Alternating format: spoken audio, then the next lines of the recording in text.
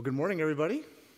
Good morning. It's good to see all of you this morning. If you're new here, we're kind of new too. So those of you who don't know who I am, my name's Aaron, and my wife and I, Cheyenne, and our 4 kids, we moved here about 4 months ago, and now we have the joy of serving here, part of the team here at Wellspring as a teaching pastor. It's so good to see all of you this morning. We're in a kind of a fairly long series through the life of Joseph, including today. We have today and then the next 2 weeks, 3 more Sundays here as we finish up Joseph before we head into the Psalms this summer. So we're really excited just to continue on in this series, learning how God is working in and through the life of Joseph and how that speaks into our very lives in our day. It's been a ton of fun to do that with you together. One thing I want to do just as we start here, just tell a little story here about something that happened for my wife and I a few weeks ago. We got a chance to, number one, we got a babysitter, which is like, that's a win, right? So being new to an area, so we're moving along, making some friendships there. So we got a babysitter, and we were actually able to, we had some friends invite us to go to the Orpheum Theater downtown and watch Frozen. And my goodness, what an incredible performance. I mean, didn't really know what to expect, kind of first time to anything like this in a number of years, and was just completely blown away by, like, I don't know how they moved the sets and the lighting, and just the acting was phenomenal. And one thing that really stood out to both my wife and I was the performance of that famous song, Let It Go, by Elsa, right? You all probably know it. Just an incredible performance. But there's something about that song that I think we should pay attention to. And actually, one of my favorite authors and writers, Tim Keller, helps us out here. He says this: the song is sung by a character determined no longer to be the, quote, good girl that her family and society had wanted her to be. Instead, she would let go and express what she had been holding back inside. There's no right or wrong, no rules for her. This is a good example of expressive individualism. Identity is not realized in traditional societies by sublimating our individual desires for the good of our family and people. Instead, we become ourselves only by asserting our individual desires against society, by expressing our feelings and fulfilling our dreams, regardless of what anyone says. Now, it's not that Frozen is bad, but I just want to point out how pervasive expressive individualism is in our culture. I mean, this is one of the most dominant assumptions that we just swim in our cultural moment.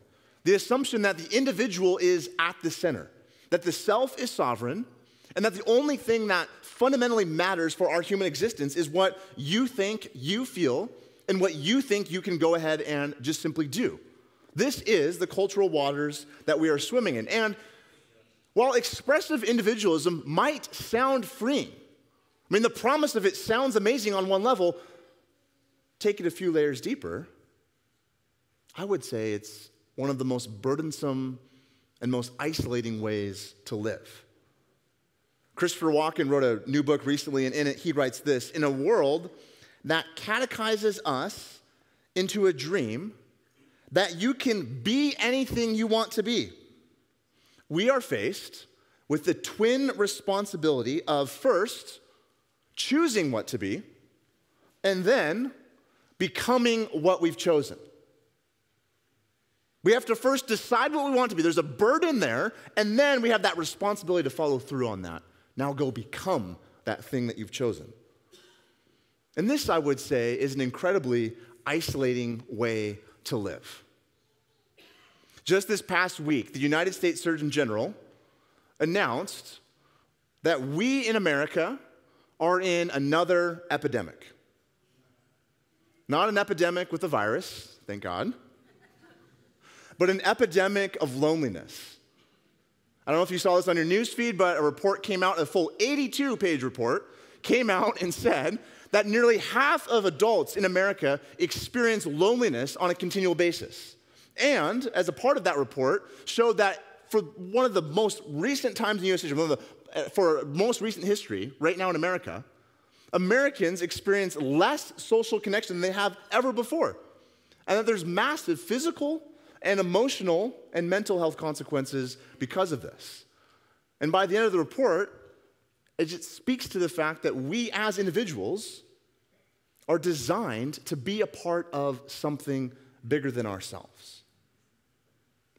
So in a culture that on one hand champions individualism, yet is increasingly more and more lonely, is there a better way to live? You know, in a cultural moment where the sovereign self is continually more isolated, the Bible can seem strange and distant to us. And one of the reasons why the Bible might seem strange or distant to us in our cultural moment is because the Bible confronts and turns on its head the assumptions of our culture. And Genesis 48 is a prime example. Genesis 48 confronts one of the assumptions of our culture, individualism, and offers and points to something we all long and desire deep down. That we all long for the Father's blessing. See, in this story that we heard just read, Jacob the father blesses his two grandsons, Ephraim and Manasseh. And as Jacob the father blesses his two grandsons, Ephraim and Manasseh, there's a few things happening. The father's blessing to Ephraim and Manasseh does three things. It gives Ephraim and Manasseh, number one, a new story. Number two, a new future. And number three, a new vision. And so what I want to do this morning is kind of walk us through these things as we take a look here at how the fatherly blessing of Jacob gives Ephraim and Manasseh these three things. So number one, a new story. Take a look at the text. Verse 1. After this, Joseph was told, "Behold, your father is ill." So he took with him two sons, Manasseh and Ephraim, and it was told to Jacob, "Your son Joseph has come to you." Then Israel summoned his strength and sat up in bed. And Jacob said to Joseph, "God Almighty appeared to me at Luz in the land of Canaan and blessed me, and said to me, 'Behold, I will make you fruitful and multiply you, and I will make you a company of peoples, and will give you this land to your offspring after you for an everlasting possession.'" Now think about what we know thus far about Manasseh and Ephraim. It's not much, but think about what little we do know. First, Manasseh and Ephraim were first introduced to us back in Genesis 41. This is kind of towards the end of that chapter. They were born to Joseph at the moment in Joseph's own story when he began to rise to power in Egypt. And if you think about it, Manasseh and Ephraim, up until this point in the story, all they've known is Egypt. All they've known is Joseph in this position of power in Egypt. They, at least from the text, what we know and read, they don't know about Jacob. They don't know about the other brothers. They don't know about anything that's happened before. They were just raised in this Egyptian culture. But here in this moment in Genesis 48, Jacob does something very profound. Jacob goes back in his own story to then bring his grandsons into a much bigger story that they're now invited to be a part of. What do I mean? Well, think about it. Verse 3, Jacob says, "God blessed me." And then verse 4, Jacob says, "God said that I will make you fruitful and multiply." And that pairing of words, or that pairing of phrases, blessing and fruitful and multiply, is something that we've come across multiple times, not only in the story of Joseph, but zoom out a little bit more all throughout the book of Genesis. Page 1 of your Bibles starts with God blessing the humans and telling them, "Be fruitful and multiply." And so what Jacob is doing here in this moment in Genesis 48 is taking not only Ephraim and Manasseh into Jacob's own personal story, reminding them of the promise that God gave to Jacob, but pulling Ephraim and Manasseh into this much bigger story that starts all the way back at creation. That starts all the way back at page 1 of the whole story.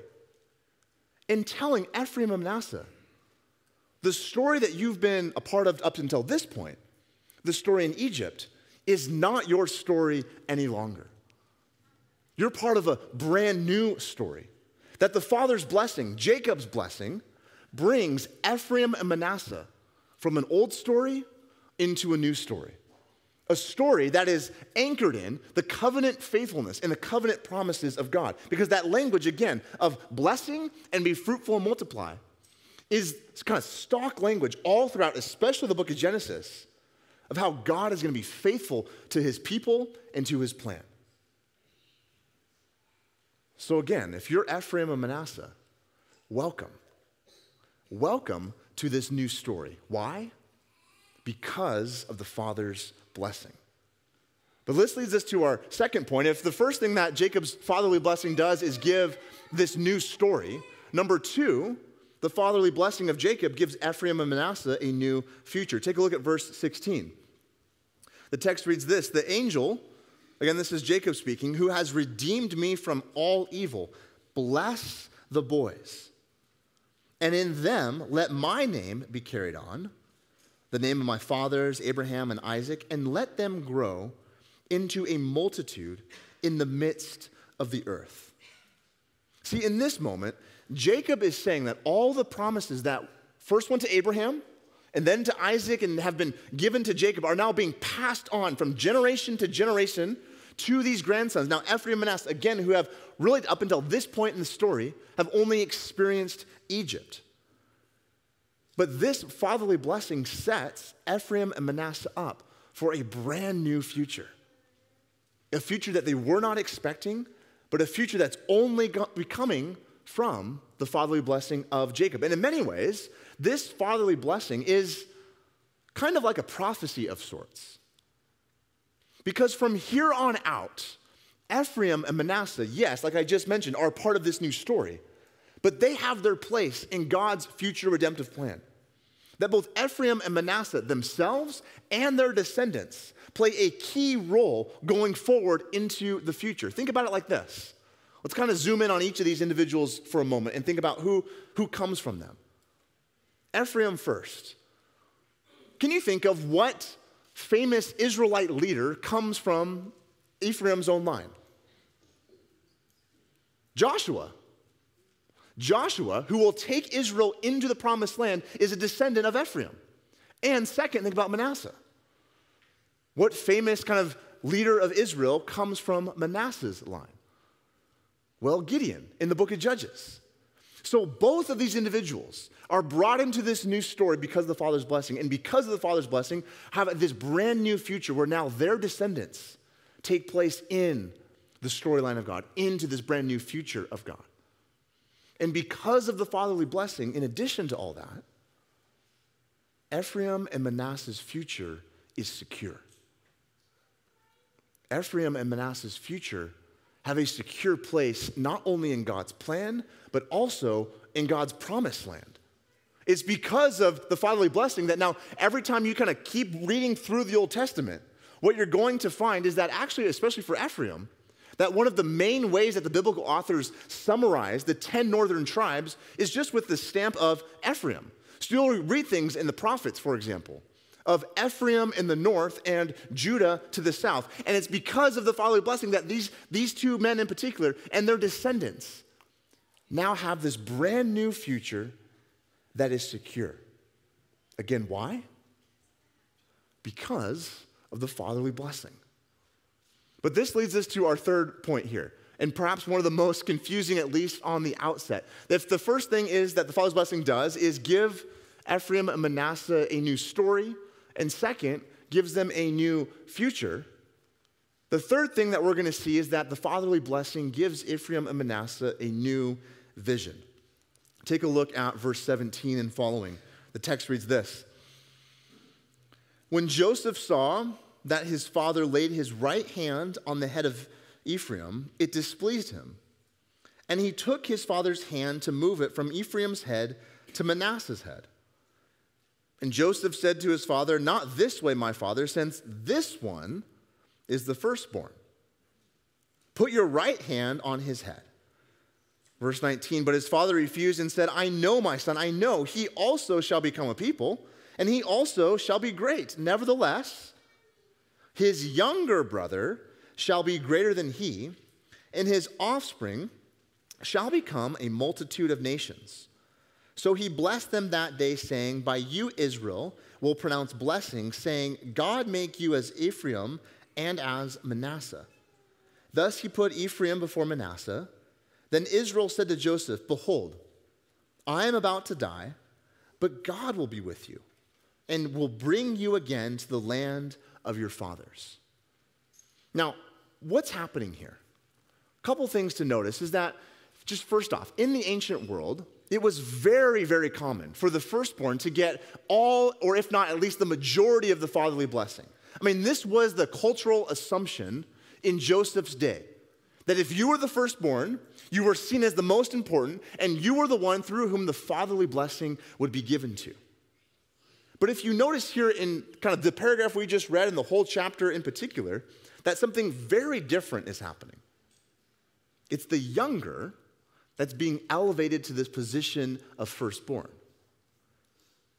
In addition, this is actually not unique to the book of Genesis. If you kind of rewind the tape a little bit, think about how God has been doing this pattern all throughout the book of Genesis.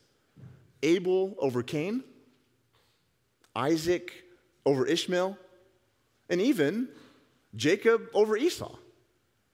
This is a fundamental, repeated pattern that has been happening all throughout the book of Genesis. And the question that we probably have, and that even some of the ancient readers would have had, is why? Like, why is this happening?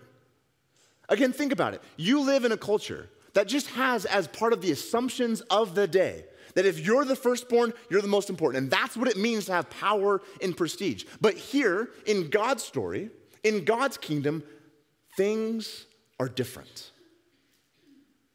The way that God does power, the way that God does position, the way that God does prestige is different in the biblical story than the cultural assumptions out there. And this, at a fundamental level, is what the narrator of Genesis and what the Spirit is trying to help show and teach God's people. That the way power is done, the way that position is done, the way that all these things that the culture assumes to be the right way of doing things is often just completely upside down from our culture. And notice also that this is actually a surprise even for Joseph. That Joseph himself is kind of like, hey, Dad, what's up with this? Like, why are you switching the hands here? Why are you like doing this? This is not how it's supposed to be. Because Joseph himself has a little bit of the assumption going on. But here's Jacob at the end of his life, where flaws and all, and we've talked about the flaws of Jacob, flaws and all, has come to a place where he is so in tune with the character of God, the purposes of God, and wants to spend his last few moments, his last few words imparting the wisdom and the way of God to the next generation. That the way that God does things is not going to be the way that our culture does things. And even in more particular, kind of double click on Ephraim for a little bit. Like, why is Ephraim the one being elevated? Like, again, there's an element of like, this is how power is done in God's kingdom and not how the culture does, for sure. But even more so, think about the blessing that Jacob is passing on, the fruitful and multiply blessing. And we were told at the end of the last chapter in Genesis 47 that God's people are experiencing that Eden-like fruitful and multiply blessing in Egypt. Well, Ephraim's name means doubly fruitful. He's the fruitful one. And so perhaps also what's happening is that this is kind of God's way through Jacob of reminding God's people that God will continue to allow his people to be fruitful, multiply, doubly so. And that it's kind of highlighting for the reader, highlighting for the listener, look it, God is going to continue to expand his people, that they will continue to grow. And that Ephraim, the one who is doubly fruitful, God's people, pay attention, because God's going to do even more work in and through his people. That the promises, yes, have come from the generations past, but even what's going to happen into the future, perhaps the text is saying, might even be better, doubly fruitful or so. See, when we think about this passage, think about this. Can't we see that what the fatherly blessing is doing for Ephraim and Manasseh? Can't we see how the fatherly blessing is giving Ephraim and Manasseh a new story, taking them out of Egypt and into the story and the promises of God, a new future, securing them and their identity and what's going to happen going forward, and a whole new vision, a whole new way of seeing the world, a whole new way of operating in the world. Can you see how the fatherly blessing is doing these things in Genesis 48? The question, though, is what does this mean for you and me? I mean, what is an ancient text with a fatherly blessing of switching of hands and all of that? What does that mean for you and me today? How can we get in on the fatherly blessing? How can we experience a new story, a new future, and a new vision? Well, think about it like this. Did you notice, and look at verse 15 if you can, notice that the blessing is actually given to Joseph. The text actually says Jacob blessed Joseph. Let me say it like this. Ephraim and Manasseh, yes, are being blessed, but the blessing is coming from the father through Joseph to Ephraim and Manasseh. And because Joseph is blessed, Ephraim and Manasseh are being caught up into the blessing of Joseph. In other words, Joseph is the mediator of the fatherly blessing. So how can you and me experience the fatherly blessing? This text points us to and reminds us of the greater mediator, the greater Joseph. Remember what 1 Timothy 2 reminds us of. It says this, "For there is one God, and there is one mediator between God and men, the man, Christ Jesus." In and through the person and work of Jesus Christ, his life, his death, burial, resurrection, and ascension, we can receive and we have access to the fatherly blessing. And just like Ephraim and Manasseh received Jacob's blessing through Joseph, so too we, as God's people by faith, receive the fatherly blessing that's been given in and through the person of Jesus. Jesus is our mediator. Jesus is the one who gives us access to the Father's blessing. That what's true of Jesus is true of us. And like Ephraim and Manasseh, we too are caught up in a brand new story. Maybe you're here this morning and you kind of remember your past a little bit. And you can remember that for many ways, you were once in proverbial Egypt. You were caught up in the cultural narratives of this world. But because of the fatherly blessing that's been given to us in and through Jesus, you're brought into a brand new story. A new story that is far better than the story of individualism of our day. A story where you don't have to create meaning for yourself. You don't have to create significance for yourself. But friend, meaning and significance in God's story, it's already given to you. It's a gift. And like Ephraim and Manasseh, because of the Father's blessing, you are brought into a whole new future. And likewise, because of the work of Jesus, we receive the Father's blessing into a future that is secure, a future that is rock solid because of the work of Jesus. That the Bible reminds us that we are co-heirs with Christ, that right now, you and me, as followers of Jesus, are seated in heavenly places with Christ. That's our position. That's our standing. And that future is secure. That reality is secure. Why? Because of the finished work of Jesus. And that like Jesus, the Father has given Jesus the name that is above every name. So contrary to the story of individualism in our culture that says you have to go make a name for yourself, you have to perform, you have to achieve, you have to be something, even if you truly aren't that thing. No. The future that we have been given in and through the fatherly blessing, our Heavenly Father, reminds you that you don't have to make a name for yourself. Your name, your identity, your future, that's a gift. It's been freely given to you. And likewise, when we see how Ephraim from Manasseh have been given this new vision of reality, this new way of being in the world, likewise, because of the finished work of Christ, we are also given this new vision of seeing how God works in the world, that Christ himself, who has all power and authority, takes on the lowly position for you and for me. And that likewise, we recognize, we see that we as Christians, we do power differently than the world. We do position and prestige and all those sorts of things differently because of what Christ has done for us. That we're not, contrary to the story of individualism, trying to one-up one another. We're not trying to be the best we can be and just kind of push the other person to the side. No, we're set free from all of that. We're set free to see how power is actually, the greatest power is to serve. The greatest power is to lay one's life down for someone else. And friends, this is only in and through understanding and believing the good news of what Christ has done for you and for me, giving us access, allowing us to receive this fatherly blessing. But friends, let me say this, it actually doesn't stop there. There's actually more to the story.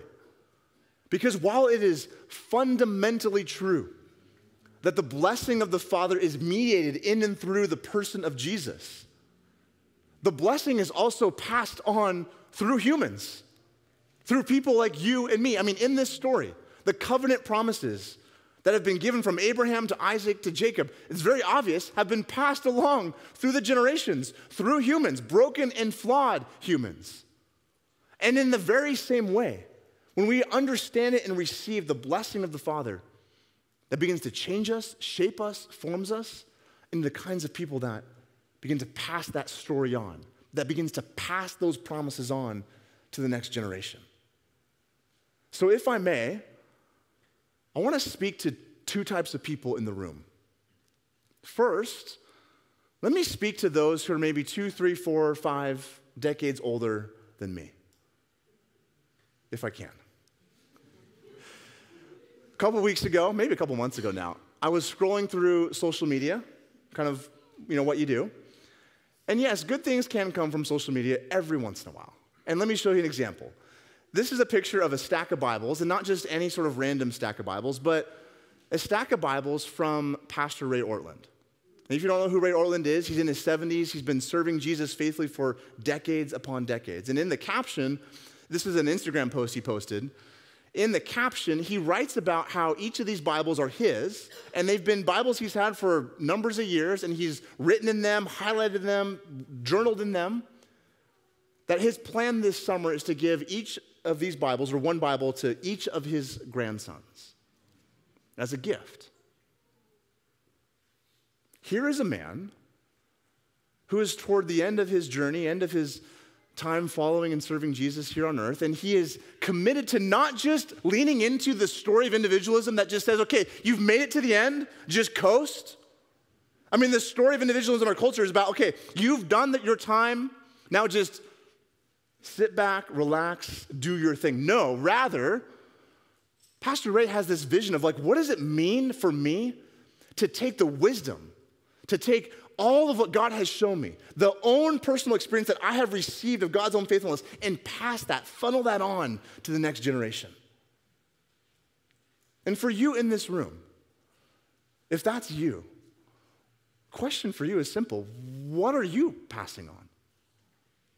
What are you giving to the next generation? Or is there this temptation to want to just lean into that story of individualism? That story that just says, I'm just going to coast and think about my own comfort and my own kind of pleasure in these latter years. Perhaps the Spirit and the power of the gospel is inviting you to see that there's something more to give. That actually, if assuming that you have been faithfully following Jesus and growing in maturity over the decades, I want to say you have some of the best wisdom to offer.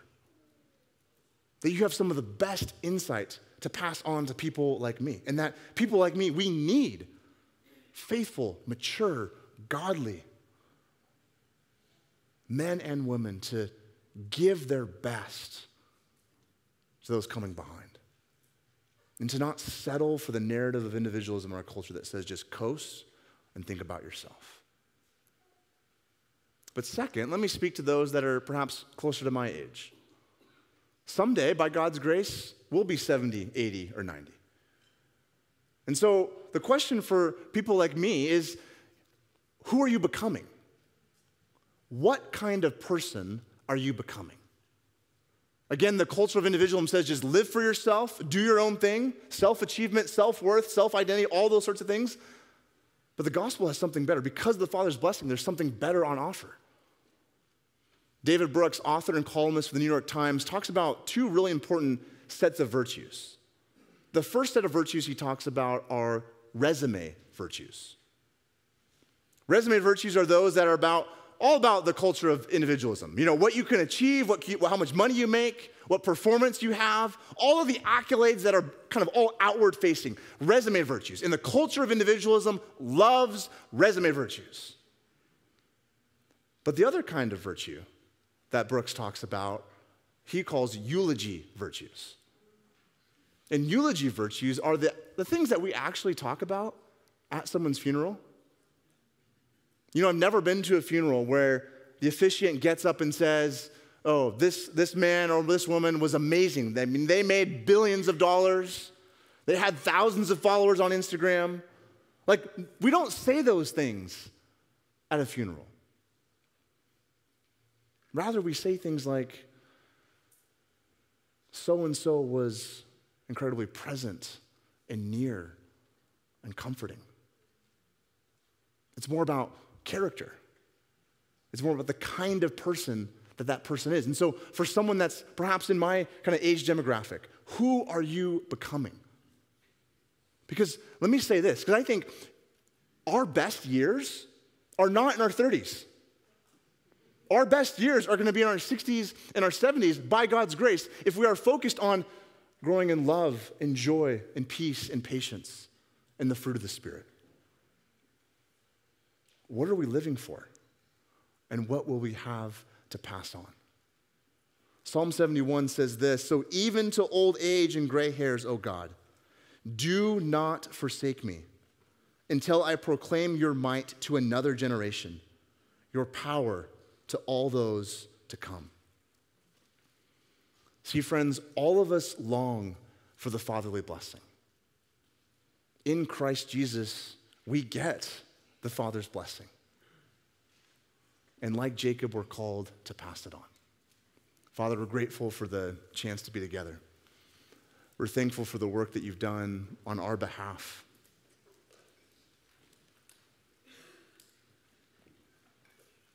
And so, Jesus, we're reminded of how much we do not deserve your grace and your mercy. We're reminded that